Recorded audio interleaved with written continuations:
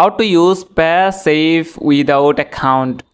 Locate a store or online merchant that accepts PaySafe vouchers. Choose the product or services you wish to purchase. Proceed to the checkout or payment page on the merchant's website.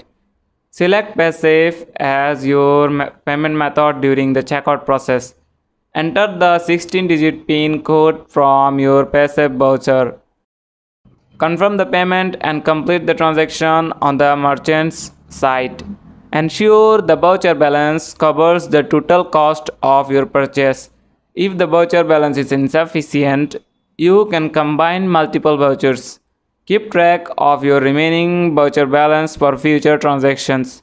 Your purchase will be processed and you will receive confirmation from the merchants. That's it. Thanks for watching the video.